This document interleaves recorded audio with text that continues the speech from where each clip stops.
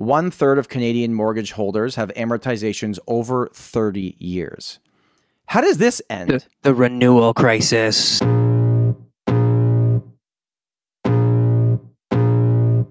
Welcome to the Tom Storey Show with Steve Karrasch and Tom Storey, where we discuss everything real estate or whatever else is on our minds.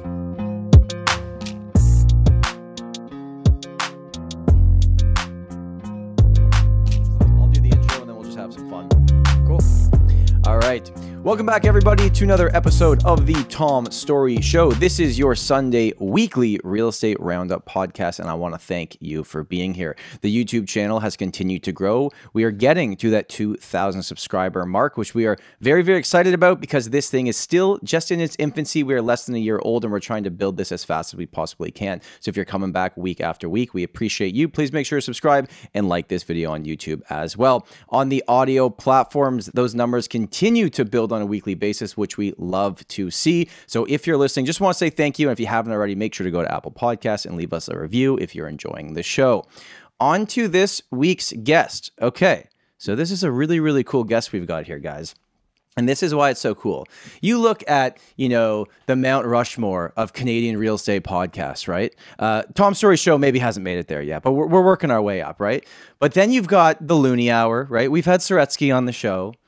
And then you got the Canadian Real Estate Investor. We've had Foch on the show. But then the guys who started it first, the Canadian Real Estate Show, co-host of the show, TK Butler has joined us, also active real estate agent with Remax West. TK, welcome to the show. What an intro, Tom. Holy smokes. Can I get the recording of that? Yeah, that was on the spot. That was on the spot. That just came to me. Yeah. I hope so. That was really good. And I know you're talented. I figured what we do first is just get like a really good soundbite, just so, when you guys are going to promote this, I think that's really important, right? So, your editing department, in Pakistan, they can, put this on your front ads. And that way when people are going to be out there. Okay. Okay. Guys, the market is crazy. It's insane. I've never seen anything like this before. Everybody needs to be so careful right now before they do anything in real estate. This guy knows how podcast works. Look at that. Okay. Right.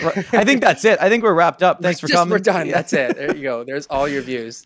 Right. So TK, to the viewers that don't know who you are, can you give us a bit of a background? Because for people on YouTube, they know you as the co-host of the Canadian Real Estate Show. Obviously, your clients know you as a real estate broker with the Frank Leo team and Remax West. But how long have you been in real estate? What markets do you service? Like, give us a bit more of like you actually, not just the online persona, but like who are you, when you're not making podcasts? So it's such an interesting way that you worded that too, right? It's like, who the heck knows me as the co-host of the Canadian Real Estate Show? Like a lot of people, but 99% of my life doesn't, right? Yeah. It's just like, your clients, your family, your friends, the people, like it is a small part, but when the internet's involved, everything seems so huge. It's right. It feels like it's just so massive, right? That like you're that guy, but I mean, you guys as well, like you have such big lives outside of this show and your channels and all those things. And it's a small part, right? But I'm happy to even have that message out there is that, I've got a podcast and that we're doing it and it's successful, I guess. I don't know how you measure success, but people watch it and I love doing it. So we're just going to keep doing it. I'll tell you how you measure success, because when you guys used to do it just on video and would take forever to put it on audio, Steve would complain to me being like, I want to listen to their show in the car, but I can't get it on audio yet. But now you guys are on both platforms, correct? Yeah, we're on all the podcast platforms and then obviously YouTube and everything else. And both of them are pretty, well listened to. And again, it's just something that we do. I think you have to love it. Yeah. If you don't love it and you're not enjoying what you're doing every single week, go on podcast, whoever's listening right now, go onto Spotify and type in real estate podcast. Yeah. And then go and click on a bunch of different ones and you'll see like 4, 5, 6 episodes from like 2019 or They've given up. Maybe like 2 at like March 2020 till June 2020, and then they just stop, right? I've always said if you want to be successful in anything in life, that comes down to 3 characteristics. You have to have patience, right? You have to have the execution of actually doing it. So those are the first 2. And so you guys have had the execution of doing it every single week, having an idea. You've had the patience to watch it actually grow, right? And Steve, can you guess what the third one is? I can guess what the third one is. I'm assuming you're going to say consistency. It's consistency. Hey! Yay! You guys are consistent. You actually have done it time and time again. And you're absolutely right. Like when I talked at the beginning of the show of the other Canadian real estate podcasts I know of, it's because they're not 6 episodes and out. They're 50, 100, 200 in, and they've continued to go. And you guys have, I give you a lot of props on that because you guys were the first to it, realistically. You started early pandemic and just kept rolling with it, correct? Yeah, we're either incredibly tenacious or stupid, one of the two. But along the way, there was like, this is not going well. That show sucked. That guest was horrible. Oh my gosh, we had to delete one episode one time or edited out some things. Like there's been all sorts of stuff. And you kind of like are thinking to yourself, like, why are we still doing this? But then there's like these great episodes that come out of it. And I learned so much from the guests, or I even learned from my own research or from Darryl. You two, you guys are two, popular guests that we both have on the show a couple times. So it's like you learn all this stuff and then you use that in my job, what really matters, the place that I, support make a living on and make a living. So then you're like, yeah, that podcast is really helping me because of those things alone. And it makes it all worthwhile at the end of the day, which is why we're all doing this, right? So we had your co-host Darryl on the show, and he came and brought it. It was a great episode. How do you know Darryl? I never asked you guys that. How do you guys know each other? Well, we have like so many fake stories where we're like, okay, like you saved me from like a burning building, and you brought me into this. It was just like we met through friends years ago, 2016, and then it was just like we were just like acquaintances, like it wasn't anything big. And then we started talking a little bit real estate, I think first, but the actual thing was he needed a hockey. So Darryl's daughter plays hockey. She's a goalie. And Darryl was like, I'm going to play goalie because it looks easy. And he was in his 40s at the time. Okay. And so I felt sorry for him hearing about it, but anyways, he was actually pretty decent. And so he said, like, we need hockey players, and all the people we were with, like, none of them were hockey players and stuff. So, and I was like, well, I play hockey, and I went and played like in the far West End. I live in the East End. It was not enjoyable whatsoever, but I just did it. So then we were in contact with each other more, and then it was just like all real estate related. So it was just like we started talking. He actually had a connection at my brokerage. So that was interesting when I joined Remax West in 2018. So that was another little like bond. And then, we were like hanging out and we were friends, but it wasn't anything as close as what it is today since the pandemic. And we started with the podcast. Like it's been, our relationship's pretty, strong. He's my friend and I see him and talk to him all the time. And it's been because of the podcast. Every single week, we're always bonding over that. It's like forced friendship. It's like me and Steve, we talk anyways, but this podcast is like, it's our weekly date. We get to see each other and see what's going on. Right. So by the way, you mentioned Darryl became a goalie in his 40s. I was a goalie my whole life, and goalies are just a little bit weird. They're just, I can say it because I'm one of them. So now it's all starting to make sense. He was decent, like he was men's league. It was like D division or whatever, but like he held it up. We won some games. He was okay. Yeah. So he watched his daughter practice, I guess, enough.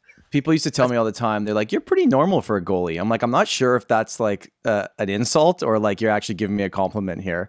Okay, it's brave. It's a brave position. Yeah, it doesn't make any sense. Why would you want? But hang on, let's talk a little bit about why again your show has been successful. It's because you probably talk more like real people.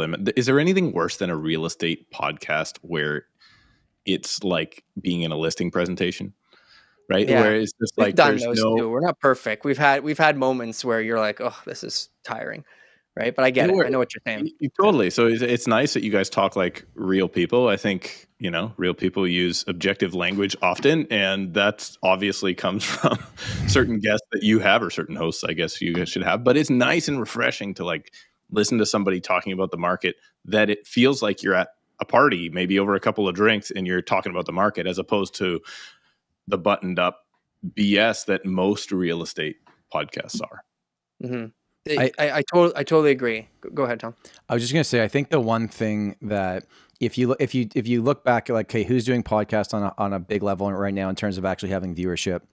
And I talked about, what Saretsky's doing, what Fosha's doing, what you guys are doing, what we're doing but we've made most real estate agents that make podcasts for other real estate agents. They make them for the industry. And I think the difference in why ours have grown is because, of course we know real estate agents listen to our podcast, but we made this for consumers. We want to educate people on what's going on, not just boringly talk about real estate stuff with each other. And I think you guys, and also having Darryl where he was around the industry, but wasn't actively selling, I think makes yours very unique, because Darryl openly is like, I don't like real estate agents. Yeah. And I think that's an interesting perspective to have on a show. 100%. Yeah. I totally agree with both of the things that you guys are saying. And that's exactly what we try to do. And I think that the value, Tom, just to give you some credit here too, like I knew about you a long time ago. Like, I don't know if it's 5 years ago or more, but like I knew about your channel and that I'd heard your name in the city and stuff like that. And I knew that you were doing YouTube and everything else. But I think more so today is online entertainment has been where people are going to get it. I mean, do you guys remember every Saturday morning watching something called television when you were young? Oh, yeah. That was pretty cool, right? With those Steve, did they have TVs when you were that age? Hey, you want to know how old I am? I don't know how old DK is. I'm assuming he's probably older than I'm 37. I'm 37. Yeah. Oh, okay. You're doing all right. When we used to watch Saturday morning TV, we had the knob with the like 13 channels that you turned around. Actually, it was like 12 channels, and then there was an extra one that wasn't a channel, and you just spun that thing. Yeah, so that's how old it was. Tom, you used to have to go to the TV. Tom never used those ones before. They were at my grandparents' house, so I still had a chance to pop them on. But no, but I remember the TVs. I remember the TVs that it was normal. Yeah, and you turned it on, and you could hear. You could hear that like sound, those old TVs. That's what I remember from my childhood. You were interested. You were like, wow, like TV, like just like you can't work all day. You can't work out at the gym all day. You can't eat all day. You can't like talk to other people all day. Like you need a time for your brain to relax, where someone's just inputting information into your head, where you can shut everything off. You can sit down, lie down, walk, run, whatever it is, but you're getting inputted information so that you're not actually having to use too much brain power. And so having podcasts and YouTube channels and everything else like that has been what's on the rise. And this is what people are doing lately. So I know that not every second of our show is great and it's not as informative. I think you guys do a much better job as information, because you can get to the point and you're not distracted by Darryl and everybody else who's just kind of trying to change the subject every 30 seconds. But this is what people need. It's actually a genuine need in society, is to be able to have some sort of input coming in from an external source that gives people a break, and they choose podcasts. And so there's a huge market for it. If somebody is looking at starting their own podcast, do it. Start now. You'll get better at it, grow it. Talk about anything you want to talk about. It doesn't have to be real estate. It can be any topic. And there'll be people who are going to find your natural conversation to be entertainment and peaceful to listen to. I found that, sorry, Steve, go on.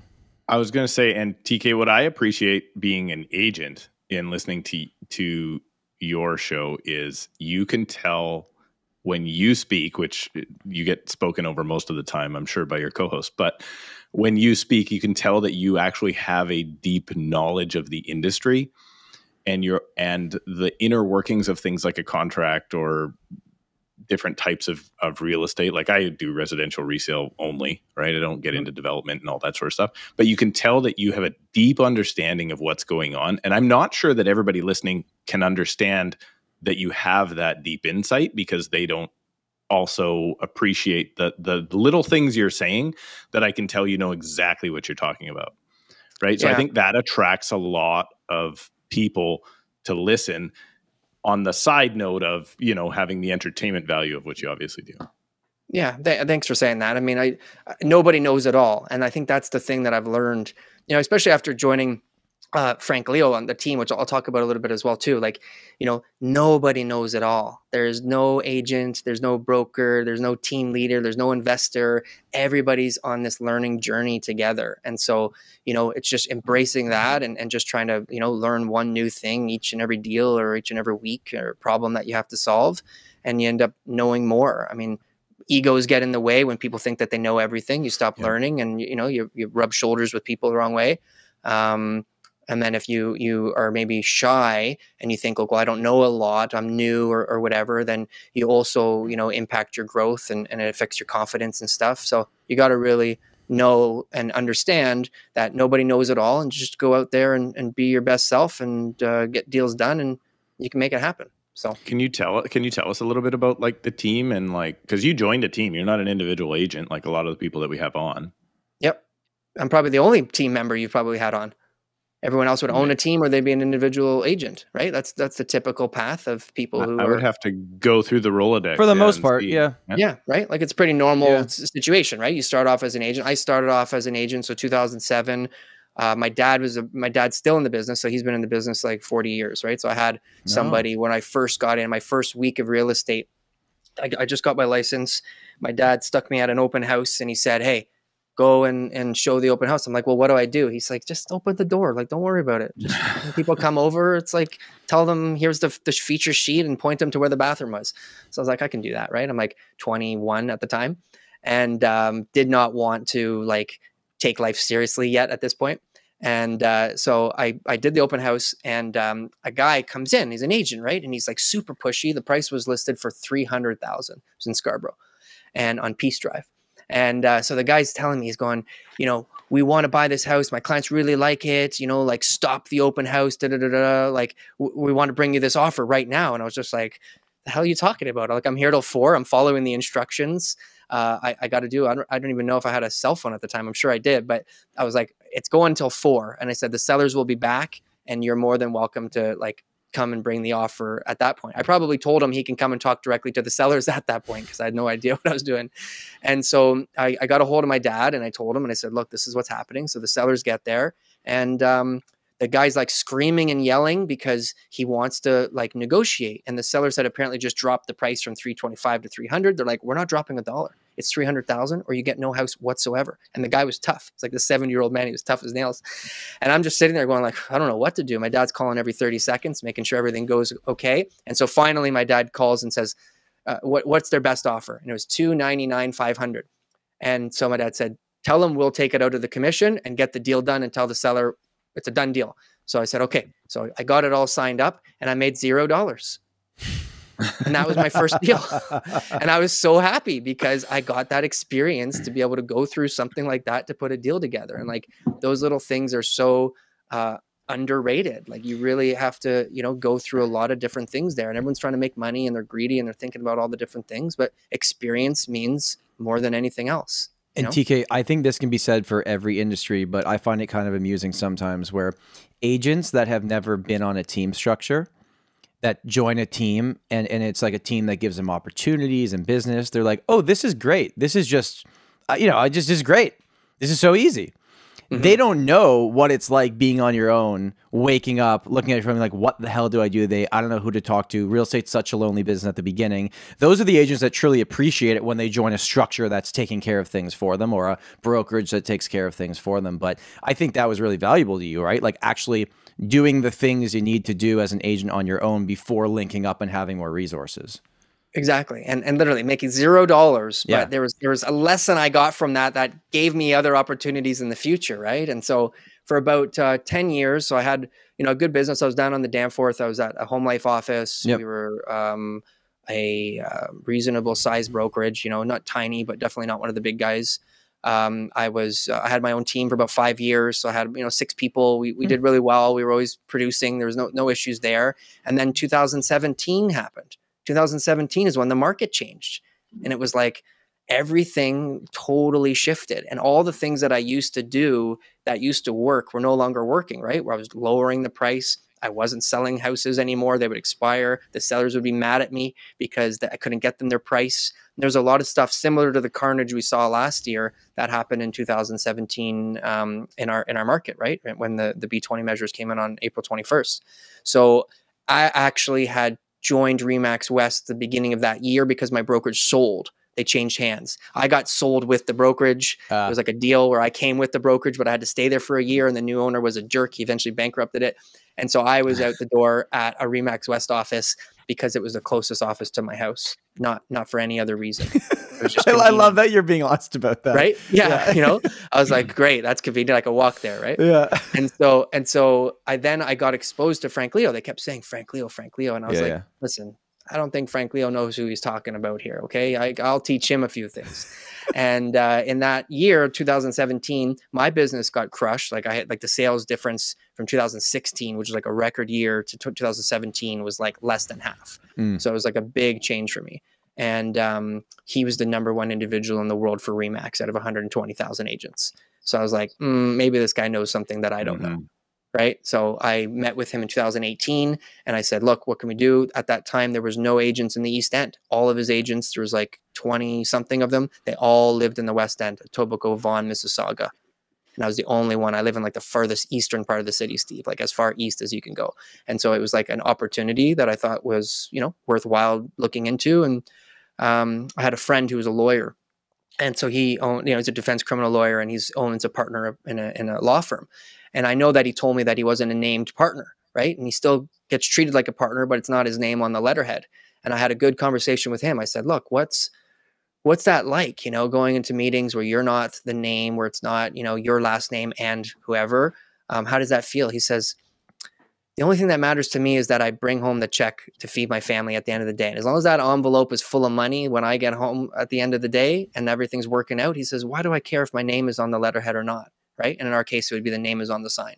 And so I thought long and hard, and I said, the opportunity I think is huge. It's bigger than what I think I could do on my own. And I was right. And so I joined in 2018, and I've been there ever since. And I plan to stay here for as long as possible. Like it's a high level real estate. So I'm getting to do what I like to do. And I only have to do the fun stuff, all the things that, we don't like to do. I don't have to be a part of. And it's been great. It's been a good experience. Because that's where Steve came from as well, right? Same thought process, Steve. When I first started in the business, I ate shit for a year and a half, right? Like it was terrible. I actually was like doing the part-time thing, making other income, that sort of stuff. But then I joined a team, and about a year, probably a year and a half, 2 years in, things were going really well, joining onto the team. And then I had somebody come to me in the office, one of these old timer guys that does, 2-3 deals a year. And he's like, I don't get why you do it. Like you're splitting up, like usually whatever the splits are, half your commission, whatever, like, why are you doing all this work for half the money? And I just I stopped and I was like, you know what, I don't know why, like this is going great for me. So I don't understand what the problem is. I just thought like, listen, you want your whole pie and I only get a slice of the pie, but your whole pie is a little baby pie, cupcake. Right. And now my pie is a Costco sheet cake and I get a piece of that. Right. So that's basically the way it broke down, the support and everything else. And now having switched in late 2019, I switched and bought the team and switched to a team leader. Cool. Let me tell you, it is a different Talk about that more later. Yeah. Tom and I were actually having a conversation. I don't know how, I probably shouldn't on the podcast about actual like expenses and stuff, but we were breaking down expenses and what it takes to be profitable in a market like we just came out of. Yep. It's scary for a while. And now, thankfully, the market has turned around and things are moving again and people realize that the world didn't end. But yeah, it really changes your perspective getting into that role. And it sounds like you almost went a little bit in reverse of that, right? Like you did it on your own and then you were like, you saw the benefits of joining with someone. And I got to join with someone very, very early. And now I've been kind of pushed up the ladder, basically. Yep. The only problem with the ladder is there's only one way off the top of it, right? Sell to the guy underneath you. Apparently, that's what you do. Yeah, keep it going. Right? So, yeah. So you get pushed off the top. No. That's awesome, Steve. And I think that's exactly like. There's nothing wrong with that journey. My journey, Tom's. Like real estate is just so diverse, and you just have to find out what makes you happy. Exactly the same philosophy as in podcasting. It's identical. Yeah. What is going to make you get up every single day to eat, sleep, and breathe real estate? Whatever that is. If you're on a team, if you're selling condos, if you're selling luxury, if you're doing leases, if you're doing commercial residential, I don't care. Whatever it is, you can be successful at it as long as you're going out there every single day and that you're passionate and that you want to do it. It works. There's nothing wrong with that. Almost every single, I do a lot of like brokerage trainings on different topics, whether it's like, working with sellers or video stuff. And I say the same thing. I'm like, I don't care if you don't wake up excited about what you're going to do today, I don't care how many homes you sell. I don't care how much money you make. Like if you're miserable, what the hell's the point? We're here on this earth for like a finite period of time. Who are you trying to prove this to? Like if it makes you really happy to work your ass off 24/7, by all means do your thing. But if you're just doing it just to do it, like I don't understand. It makes no sense to me. Yeah. Like that's experience, that's wisdom. Those are all the things that, come up. you know, it's funny as I grow up, right? And, you know, I have 2 kids and, you know, there's all this advice that my mom used to give me, right? And I used to think, oh man, she's just bugging me, you know, I just can't believe she's always telling me what to do, right? And then as time goes on and you have children, then you start giving the same advice to your kids. And then all of a sudden you're going, oh man, my mom, she really knew what she was talking about, right? And it's those type of things that, you know, wisdom that you don't have. My dad too as well. I'm using the mom example actually because I had the privilege and honor to talk one time with Tom's mom. And, you did. Yeah. And she was like, hey, you know, I'm Tom Storey's mom. Like first thing right off the bat. And I was like, she just sounded so sweet. And knowing Tom, like, I'm like, she must be like, you know, a really sweet lady and stuff. So we talked for a bit and it was a nice little interaction and hopefully we can work together in the future. And just for reference, my mom works with me she's a real estate agent. Yeah, That's not like my mom just called TK. Yeah. Like as far as I'm concerned, based on that one short phone call, she's the second best mom on planet Earth. Like 100%. I would, you know, I'm not gonna say I agree. I agree she's the best mom, but anyway. Yeah, she's number 1 in your world and she can be number 2 in mine, right? So yeah. Keeping with parents for a second, because parents give us our legal names. Is it public knowledge what TK stands for? Yeah, what does TK stand for? It stands for Taylor Keith. It's I'll give you the whole story. So it's my dad's name's Keith, and he was the 11th son born to my grandmother in Ireland. And so they run out of names over there, and she looked over on next to her table. There was a bottle of Taylor Keith, and it's a pop, and it's a pop in Ireland, right? You can get. I got some upstairs in my house. Yeah. And so she was like, "Oh, I got to name this one, I guess." So she chose Keith because it was on the bottle. And so my dad told that story to my mom, and so my mom said, "Well, that's a great name, and we'll call our son Taylor Keith." And even the pop no longer is advertised as Taylor Keith; it's just TK. And I was called TK from like a baby. Like I was always just TK. No one's ever called me Taylor Keith unless I was in trouble. Yeah. And or like, you know, I'm in jail. I've never been to jail, but you know what I mean. A supply teacher in school is reading off the sheet, and yeah, exactly. So those type of things. But other than that, it's always just been TK. And yeah, I mean, I like my name. I don't know. Okay, well, Taylor Keith, I got some real estate questions for you. Let's do it. Okay, so now. This episode, I believe, Steve, may actually be coming out on Mother's Day. I'll double check on that, but I'm pretty sure it is. Is it bad that I don't know? What a perfect topic! It's Mother's Day's on a Sunday. It's I believe the 14th. I believe that's when this is coming out. I'm 98% sure. I will verify. I believe it is. Okay, so the market is heating up. Okay, things are happening again. I even had a Bloomberg reporter call me yesterday and do an interview, and he's like, you know, I've talked to Benjamin Tal. I've talked to all the economists. None of their models make sense of this. They can't figure out what the hell is going on.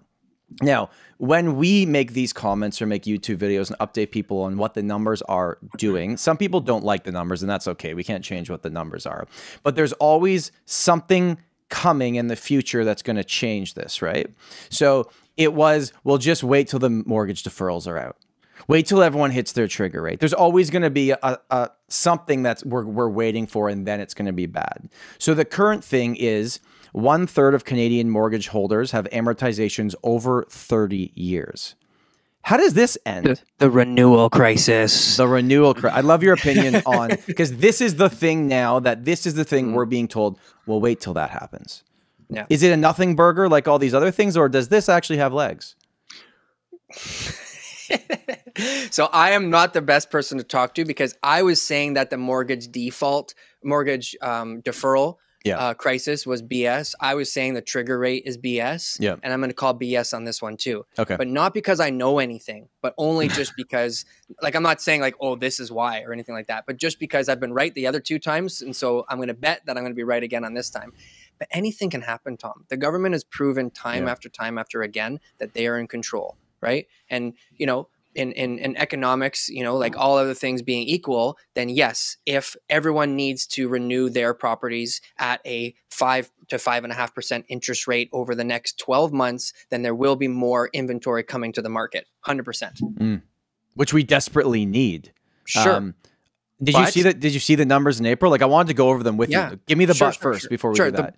But the bank recently has made those decisions, obviously in line with what OSFI and everything is allowing them to do, to be able to extend people's amortizations, which a lot of mortgage people don't even know about. I was talking to someone recently, and the mortgage broker I had to send him an article just to prove it to him.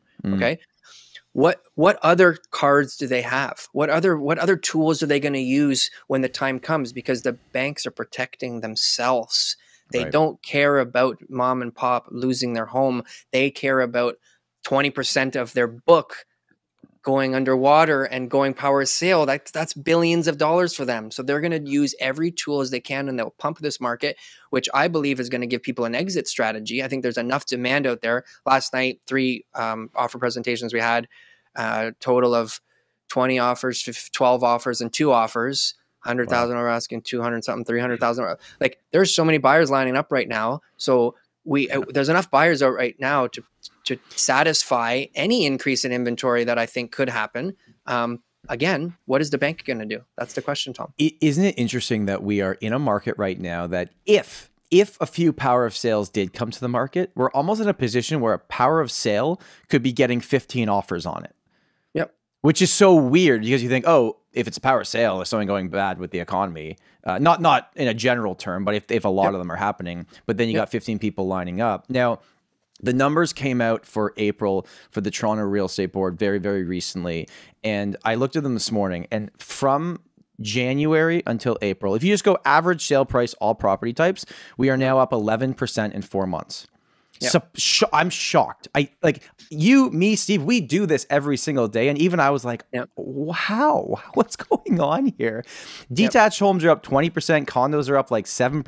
Townhouses were 7%. Semis were doing well as well. Like, across the board, we're seeing increases. And I guess the question is this just a regular spring market? Let's pretend 2020, 2021, 2022 didn't happen. We're going back to 2019 times where things were just kind of moving along, right? Yep. Or is it back? Is it back and now we're going on a rip again? Because I don't think that's good either. Yep. Yeah, I totally understand. And it's a great question. And I think it's like what everyone wants to know, but there's just so many factors when it comes to why a real estate market does what it does. And people are there. There's demand. When we had 30 offers a year ago, 29 people didn't get a house. Yeah. So there's 29 people who are still out there saying, I want to buy.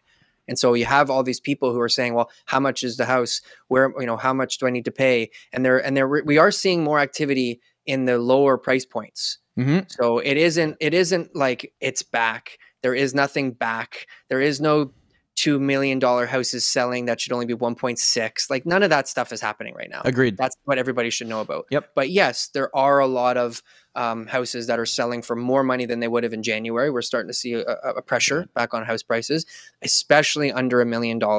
It's in the right neighborhood between 1 and 2. You might see an increase in activity. Maybe there are some higher end homes that are selling right now as well too, but not for prices that anybody's like blown away with. And so most of the things that we're seeing right now is aggressively priced homes, and that people are saying, oh, don't have to value the home anymore. I don't have to do a proper CMA. I'm just going to list it low and bring in a bunch of offers and let the buyers tell me. But that strategy only works when there's limited inventory, right? Buyers won't play that game if there's lots to choose from. And the year-over-year numbers for April was that our inventory of new listings was down almost 40%. Where are the sellers? Why aren't the sellers coming? Like, I've got my own theory, but why do you think the sellers aren't coming to the market? What's the holdup? So everything's delayed. Nobody, like, we're the experts. We're the ones dealing with this every single day. We know what's going on. The public doesn't. Yeah. They're months behind. By the time I show up there and I'm talking to them about what their next move is, they're never on the ball like I am that week. What was in the news? Where are the sales? What happened? They're months and months and months away from where we are today. So the sellers right now are still thinking that the market's actually not that good. When I'm meeting with them right now, they're saying, oh, man, I heard the market's down. I heard it's not a good time to sell. And I'm like, well, why don't we talk about that? And what's your definition of good, right? You know what hasn't happened to me in a long time? I had a listing presentation yesterday, and they're like, this is the price that we want to sell for. Like, we can't sell for a penny under that. I'm like, I can get you 50 grand more than that. And I'll tell you what, that has not happened in like 12 months, right? Steve, are you seeing the same thing? Like, your market, are you similar numbers to what we're seeing here? Yeah, we did. I was just negotiating a deal last night, and the agent, market's down and all this. I love when people say comparables over. Yeah. All the comparables were sent to me between, let's say, January 1st and February 2nd. Yeah. And I'm like, that's cool. And then I looked at the stats, and Surrey detached homes in this particular area were up $105,000 since January. Wow. Right. And it's just like, send that back and be like, okay, here's the March sales. Yeah. And they are $150,000 higher. So we are seeing that I priced a home. I guess we can talk about it now, Tom. We alluded to it on a previous episode, but like I priced a home in March. We didn't bring it on, I think, for 3 or 4 weeks. We brought it to market. I had to put a direction of offers on it, TK. So because the interest got so crazy so quickly. Mm-hmm. And what I thought was listed at maybe we'll take a little bit under, it ended up selling for more than $160,000 over. Wow. Right. So it was like, and that was the difference between pricing it in March and bringing it to market in April. Yeah. And those are all the stories that we're experiencing too. Like, I think it might be as simple as similar to the buyers that were hanging on the sidelines before that were but when I'm talking about people that were thinking about doing it, that were consuming real estate content and reading the headlines, the average seller that's thinking about it is reading the one-off news headline, and they've been told for the last 12 months, the market's not good. It's not a good market. Sales numbers are going down. Prices are going down. They're seeing the year-over-year numbers where we were still down 8% year-over-year. Trigger rates. Whatever it is, they're being told it's bad. And it's like this weird thing where then that stops them from coming to the market. For the first time in April, I looked at some headlines today. There were some actual positive headlines of like, oh, actually, we have to acknowledge the data now because it's actually looking like there's a chance we bottomed here, guys. Like we've had 4 months. Yeah. If I look at I don't have it up right now, but I think the Fraser Valley board for April, there were more homes sold this April than last April. And that kind of makes sense because last April was kind of the beginning of the down.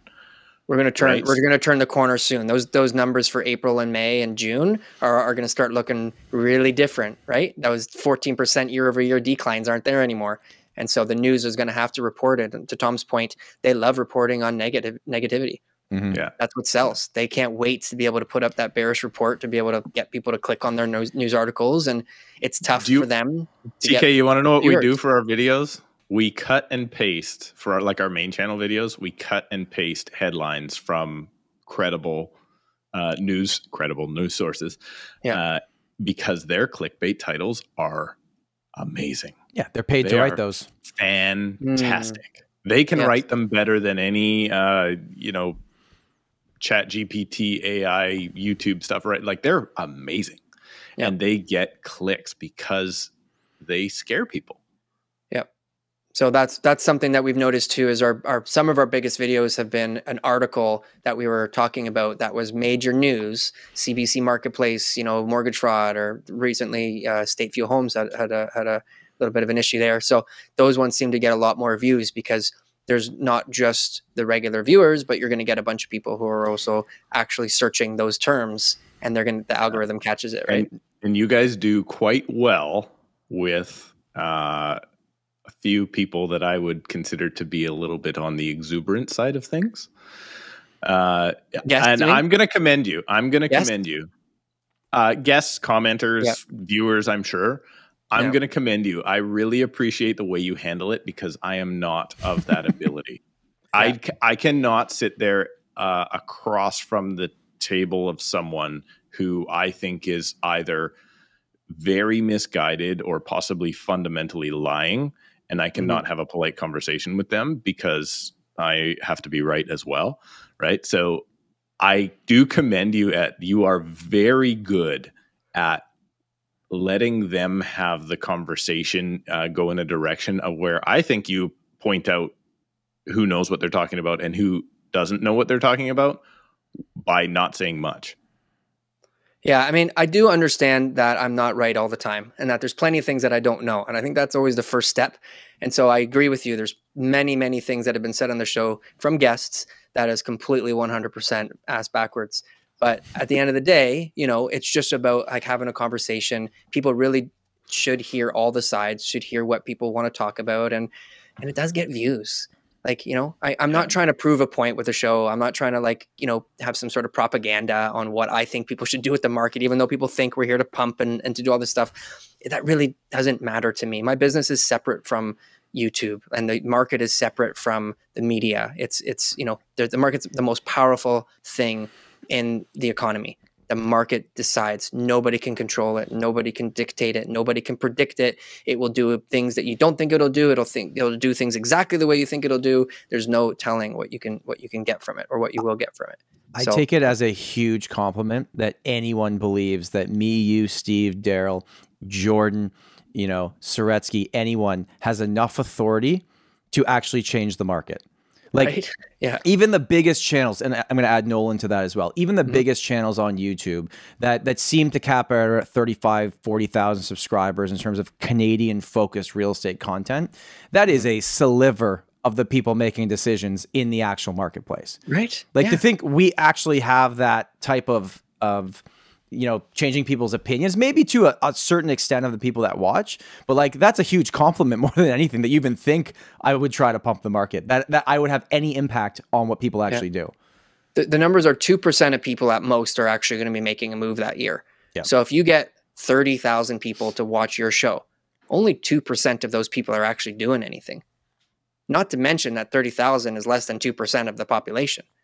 Right. So it is such a small number of people that actually, but it's just the way people like to spin things. Now let's talk about things that did happen last year, because I'm getting crazy story. I got one, I told it on the show last time, where somebody was buying a pre-construction home that was way more than they could afford. There was no spreadsheet that said that they could afford this. There was no private lender who would have given them the money to buy this. And they said, in order for me to be able to afford that property, I'll buy 3 more smaller ones. God. And I'll flip them before that one's built. So did that they I hear can this? Move into it. Did a TikTok realtor tell them this?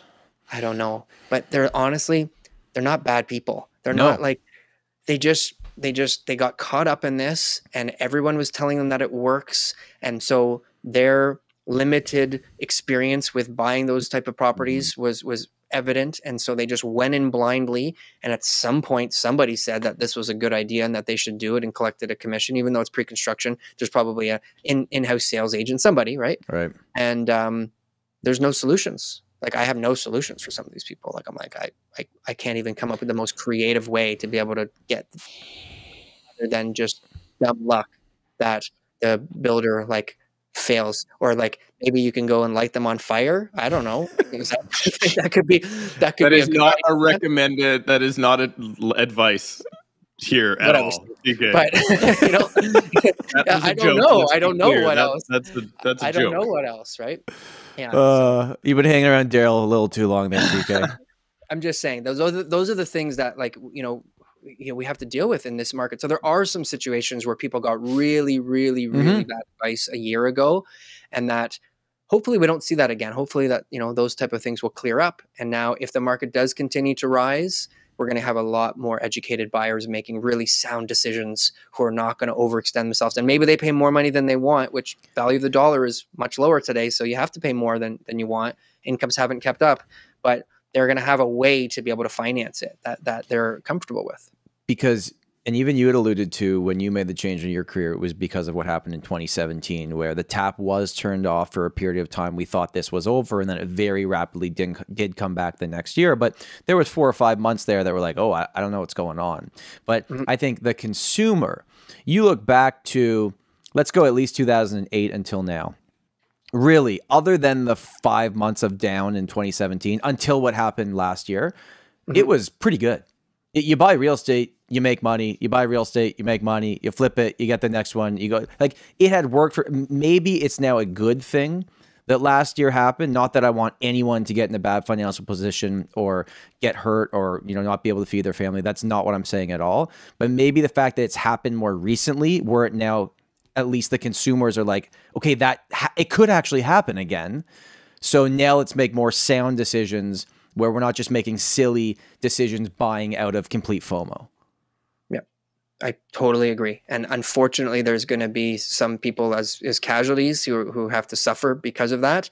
But I look at it, again, I'm a father. I look at the younger generations. I try to figure out, like, how are we going to, you know, I have legitimate concerns about, like, the future of the country and you know, the economy, and like how people are going to survive and live and everything else. Like, we had it pretty good. You know, we had it pretty good growing up at the time that we did. We were able to experience a reasonable childhood and lifestyle growing up, and you had unlimited opportunities, as you got into adulthood to be able to be successful. I find like that's going to be really hard for the younger people, and that they need to make really, really good decisions with their money and their time to be able to survive and to live a good life.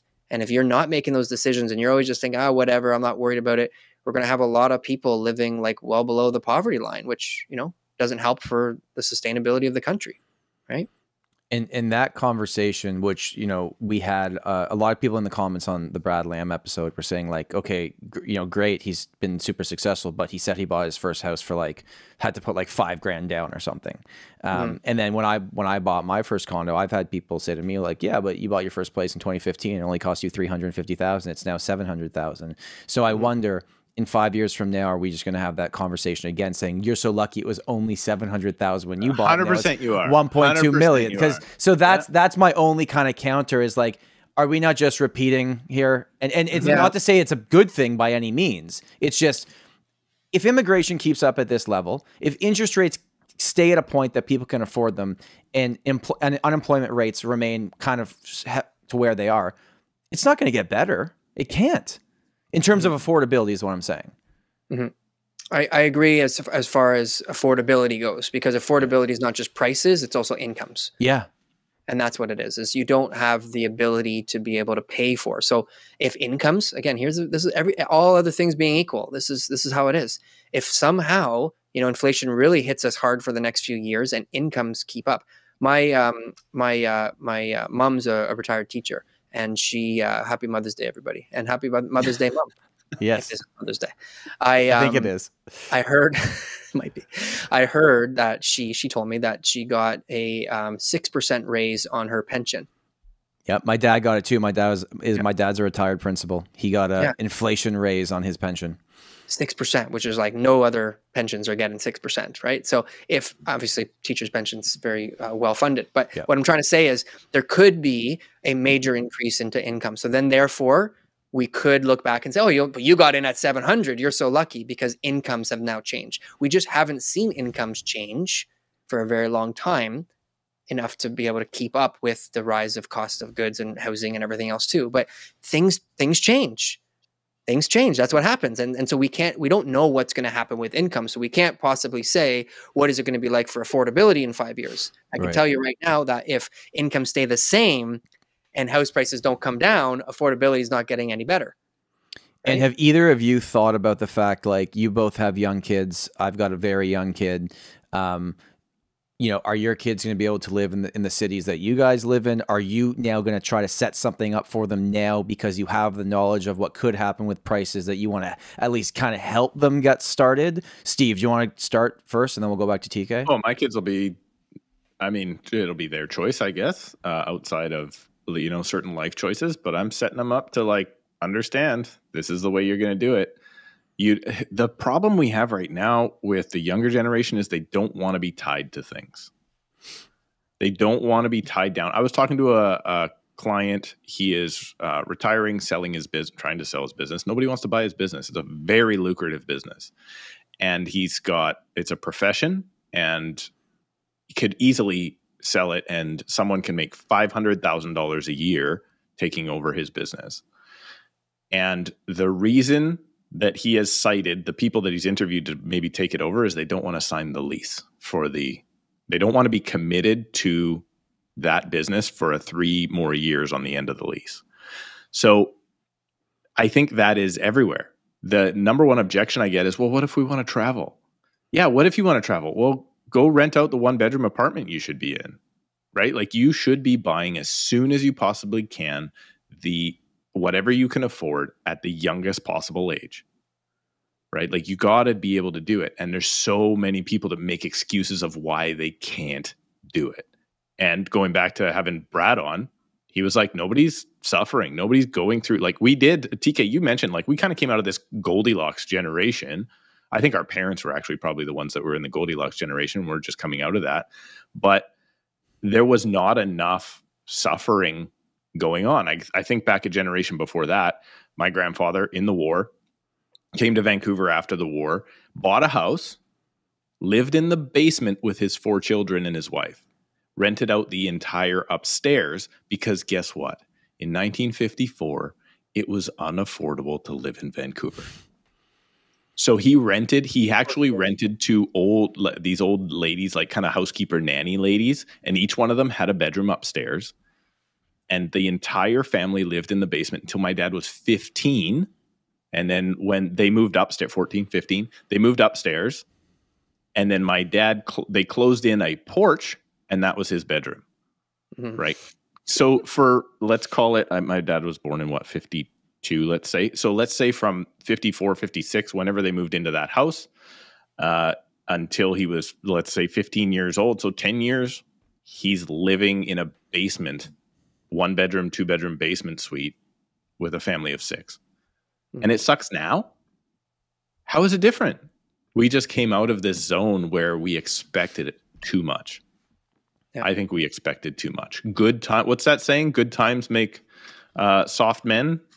How does that thing go? Joe Rogan quotes it all the time. Yeah, hard times make soft men. Hard men. Something. Let's not quote it here because it's so terrible. But it's what we're coming out of. We're coming out of a time where no one has had to struggle, and the struggle is. I don't want to say hopefully coming back because maybe that's not the right term. But I think people will appreciate things more if they can't afford them. Mm-hmm. So I think you're right in that sense, is that things are challenging, and exactly to my point earlier is that this is going to be really good for younger people to be really cost focused on what do you really need. Do you need to go? Oh my gosh, I had this one appointment and I met with them and I use this all the time. And I said, between now and you buy a house, don't go and buy a Range Rover. And she looked at me. She says, "I just bought a Range Rover." It happens so often. Oh, I better not use that one anymore, right? And it was parked in my office's parking lot. Yeah. You remove conditions. They shouldn't have owned a Range Rover, Between removing conditions and closing on the house is often a car purchase, which totally screws your closing. Of course, yeah. This is like early stages. We're just meeting. And I was just like, look, and I was guiding them to prevent that exact scenario. And she had just bought a Range Rover. So people need to have that sort of blown into them. Now, social media, is that like, there's all these new things these years. Is social media hurting chances because kids are watching all these wealthy people being successful at 21 years old? Total tangent here. All these ads that I'm getting right now on how to be able to sell real estate, none of the kids are over 22 years old who are running. It's pretty funny. Things. Yeah. It's like over and over again. Real estate agents, are you struggling this year to make the GSI that you made last year? What if I were to tell you 5 confirmed booked appointments all in the next 30 days or else you don't pay? I'm like, the same script over and over again. I'm just like, what the heck is going on? They all took the same course somewhere and they do the same Loom videos to tell you your website sucks. And like, it's, yeah. So this is the sort of like, I deserve, like the entitlement type of generation that I was hoping didn't exist. It seems like it's worse than ever. Mm-hmm. It seems like it's worse than ever, and that my kids are going to be entitled, spoiled little brats, and I'm going to have to be able to like really teach them some hard knock lessons in order to be able to snap that out of them. And that parenting, I think, is more important today than ever before. And how do you do that though? Well, I mean, like I got my older son, the 11-year-old, doing things right now already. So, I mean, he's earning, money around the house, doing little jobs for me, things like that. I'm planning on putting them under the business eventually to do different things so that he can understand, learn how to save. I got him buying a few different small investments. Bitcoin, when I was losing money doing that, I was showing him why I was losing money and how that is a horrible investment. But, I was going through all those type of things to him and really just trying to educate him. I'm not the best at it. I'm not like going to claim that I've got it figured out, but I'm having conversations with them about investing and about how to manage money, because if you don't, they're going to be in a lot of trouble. And they're going to make bad decisions. And if they want to move to the States, if they want to move out of town, Tom's question was, do I see them moving and living in Toronto? Whatever makes them happy is okay. Obviously, it's nice you want your kids close, but to me, it's more important that they would be like happy and living a life that they're content with. And there is a lot of opportunities in Toronto, but there's also a lot of other opportunities out there. So I wouldn't look at it as a failure if they can't. When is the last time you guys went to a restaurant or a fast food joint? I'm not going to fast food joints because I'm trying to lose weight, TK. But you went to one of those places and you saw like a 14-year-old kid behind the counter. Do you see that anymore? Because when I was 14, 15, everybody, no, not everybody. Let's say 75. You can of work the there at kids they 14. had, you can legally work at 14. BC brought in a bunch of rules Really? that says you can't work in a bunch of facilities until you're 16 now, because they view it as child labor, which I think is a joke. But there's a bunch of parents are the problem, let's face it, saying, oh no, I want my kid to be able to focus on their studies or have a good time or not have to work so hard like I had to work. No, that's the wrong way to do it. We need to teach kids that, guess what? You got to make your own way, and it's going to suck for a bit. It's tough at my house. I'm not going to lie. I'm probably too hard on my kids in a lot of different areas, but like school, studying, sports, learning about, responsibilities at home. My 11-year-old, what age is an appropriate age to start doing your own laundry, Steve? My kids both do their own laundry. They are 6 and 8. Are they turning on the machines and throwing in the pot, or are they just putting it in the basket? No. Sorry, they're folding and putting away. Okay. Mine at 8 was doing the whole shebang. You get a stool, you turn on the machine, you throw in the little soap pod, you put in your clothes. He screwed it up 100 times before he got it figured out, and now he's 100% self-sustainable to be able to do his own laundry. And if he doesn't have clean clothes to wear, it's because it's his fault. It's his responsibility. This is the type of stuff that is like, it seems simple, making your bed in the morning, making my older one makes the breakfast for him and his younger brother in the morning, all these type of things.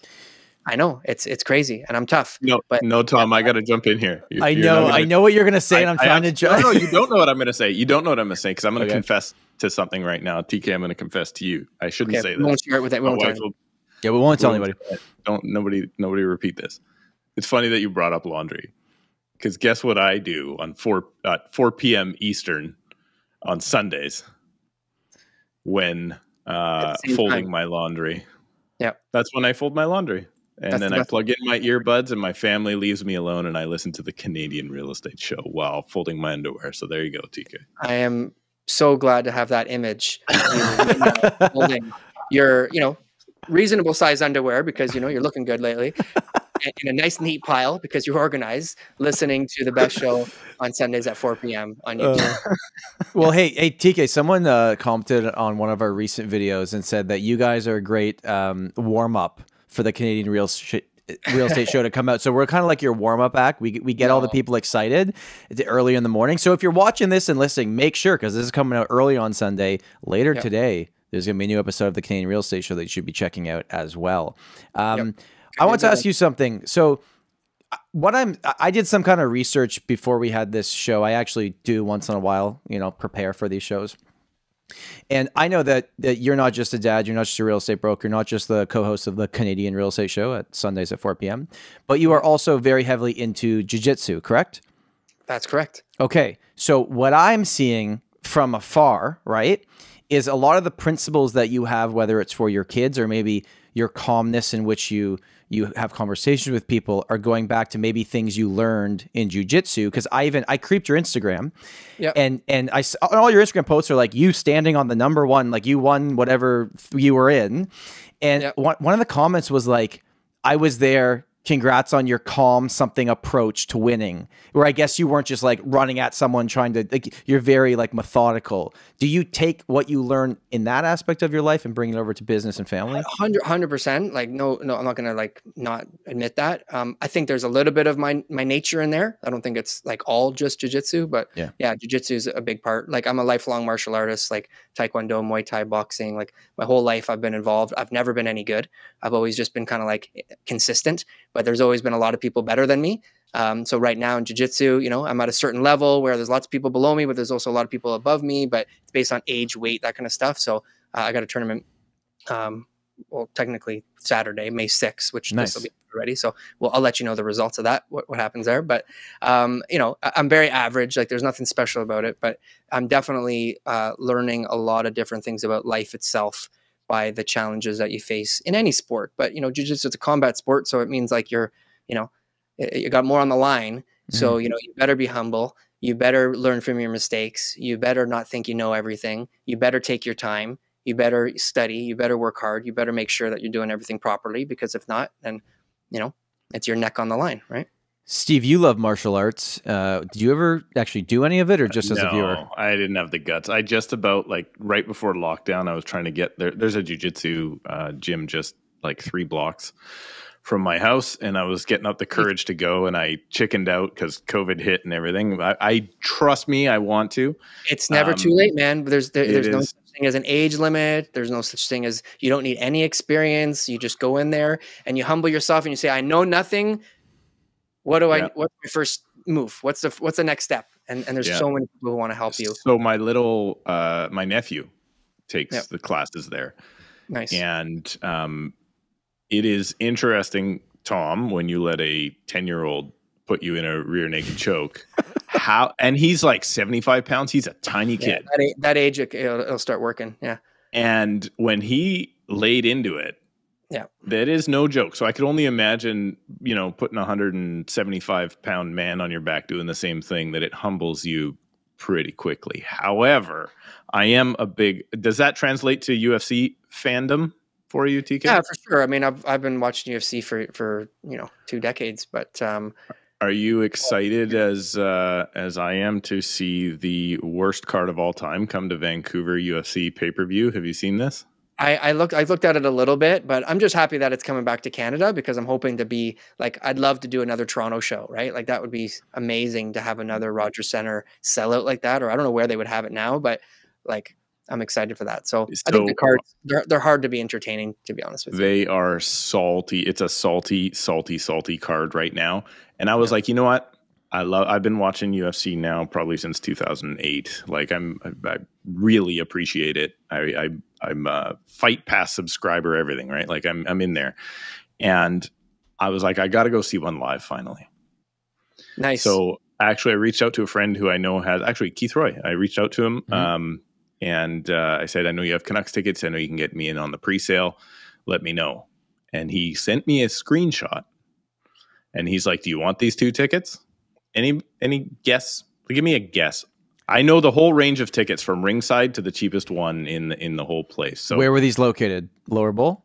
These are lower bowl good seats. Let's 600 per ticket?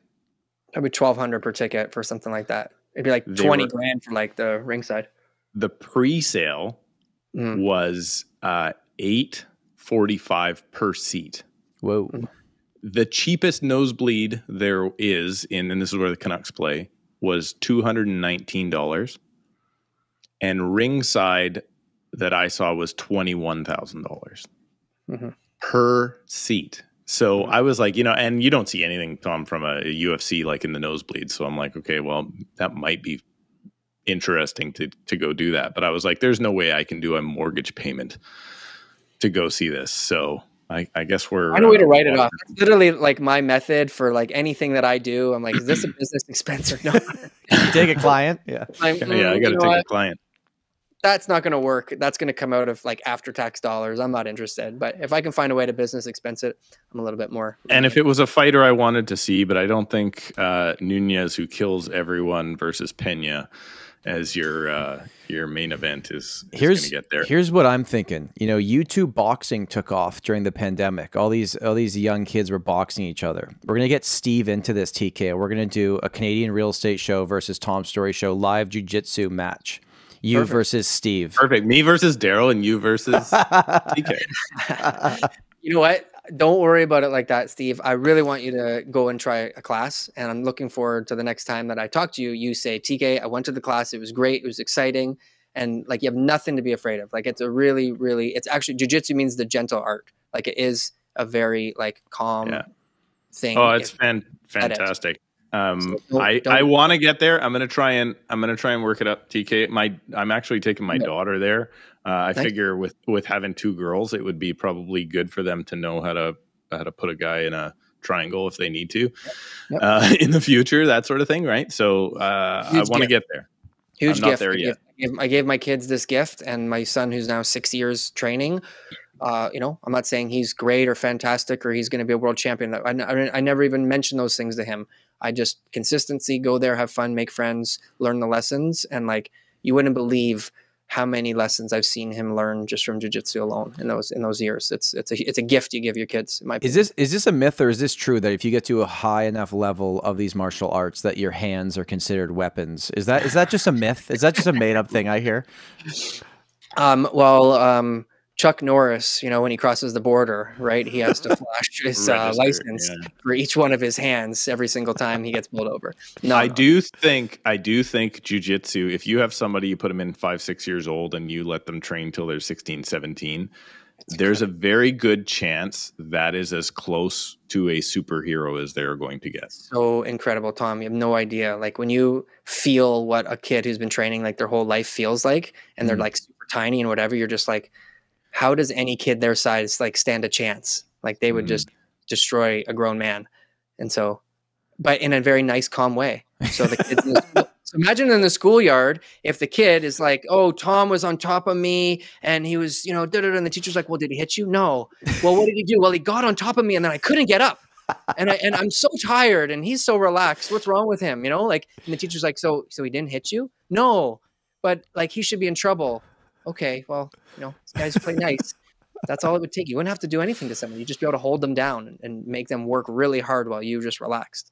Who was it on the there's a video in Vegas of I can't remember who it is now. Or Nate Diaz. No, it was a video. This is an older one. And there's a guy in he was getting out of hand, and one of the UFC fighters, he literally just sat on his belly, grabbed his wrists, and waited until I'm trying to remember. Matt Serra had a video like that. Matt Serra. Yeah. And then the security guard comes over, who is obviously not able to secure this guy. And Matt's like, are you sure you want me to get off this guy right now? But the Nate Diaz one where he got attacked and put that guy to sleep in about 4 seconds was pretty amazing too. Yeah. All right. Let's wrap this thing up. I want to come back to real estate for a second. Talking about inflation, wage inflation, UFC tickets inflation, everything inflation.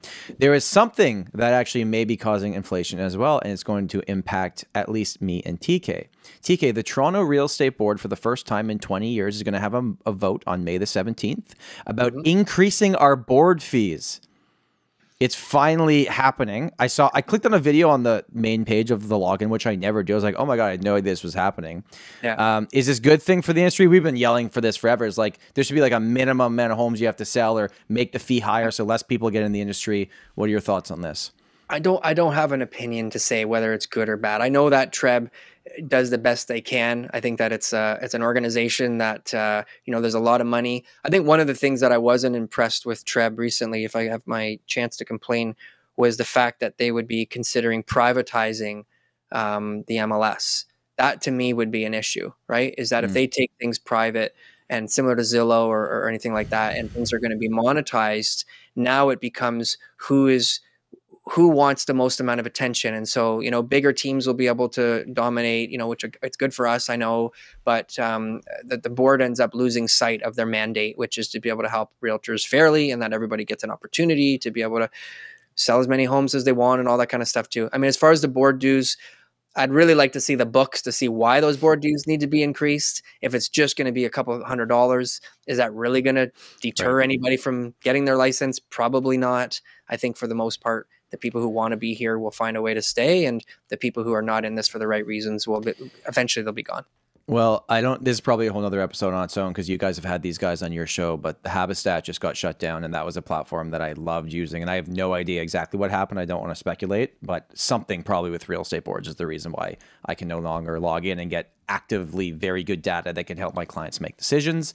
But that is probably a conversation for another day. TK, this has been so much fun. I appreciate you being here. If you're watching this or listening to this and you enjoyed TK and you don't already listen to his show, make sure 4 p.m. today to go check out the Canadian Real Estate Show as well. TK, on the real estate side of things, how can people reach out to you? What's the best way to connect with you? Usually the best way to get to me is just through the show, Canadian Real Estate Show. You can contact me through there. I mean, I answer every comment, so I'm really easy to at least have a discussion with. Yep. If you want to, look me up, you can look me up as Armbar Broker on Instagram. And then, of course, if you just Google my name, TK Butler, you'll see my office line, and you'll be able to call me and talk to me and get in touch with me. No problem.